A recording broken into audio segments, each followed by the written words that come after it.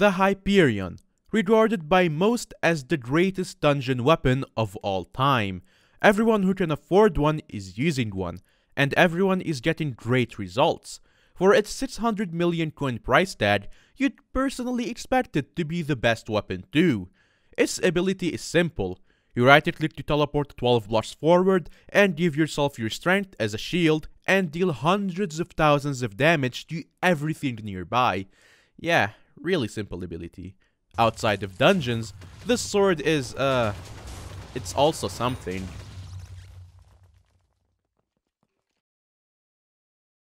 Obviously, the one thing that makes the sword so powerful is its lack of a cooldown, and such a low cooldown demands such a huge mana pool. What better way to get a huge mana pool than with the sheep pet? Just kidding, the sheep barely adds anything to your mana pool outside of dungeons, but what it does do is increase your ability damage. In yet another unannounced change, the sheep pet now increases your ability damage percentage instead of just increasing it by a flat number. You can effectively double your mana pool by applying Ultimate Wise 5 and then squeeze out just a little bit more with Wisdom 5 and Big Brain 5.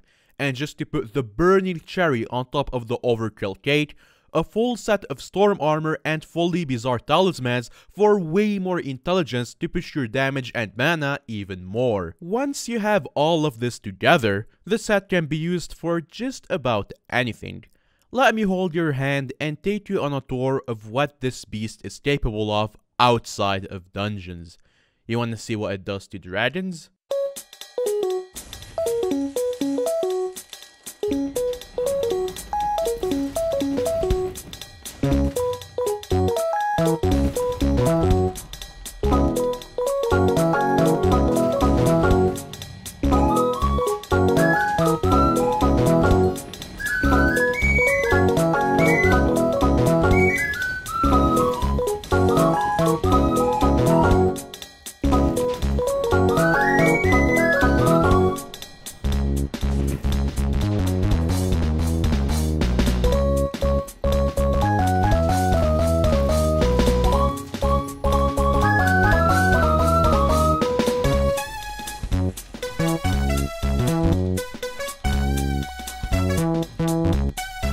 And stone protectors?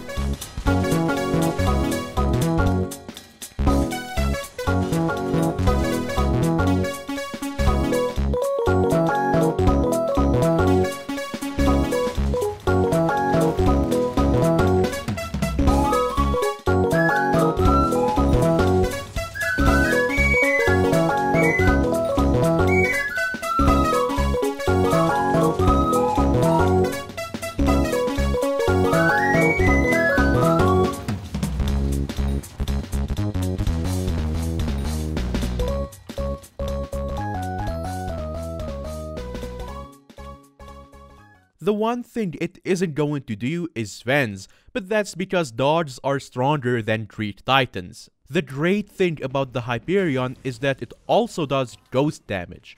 Ghost damage is damage, but it's not. It increases your damage counter, which matters to you because that's what you're getting rewarded from, but it actually deals no damage whatsoever to dragons, meaning you can get crazy high numbers because everyone who can afford a Hyperion is regularly using it to do dragons. Clearly, like, what else are they going to use it for? Can you take it a step further? Yeah, you can always take it a step further. A minus relic on your sheep pet will slightly reduce your mana, but you get 10% more ability damage, which is just 10% more damage in general. Then, you put Chimera 5 on your sword to get even more ability damage because one-shotting everything was just not enough for you apparently. You combobulate everything because you have 600 million coins lying around, get Enchanting 60, come on, just give me 2 weeks. Use Sharp 7 instead of Smite 7 for 35% more damage, kinda, and then give it to someone with Combat 50 and Foraging 50. You do all that and you'll melt everything instantly. Twice, because you're already melting everything. It's just really good. I kinda wish I could have done all that, but I really lacked the funding to do so, since I blew all the coins you guys gave me in streams for the setup I'm already using. But hey, I'm not complaining.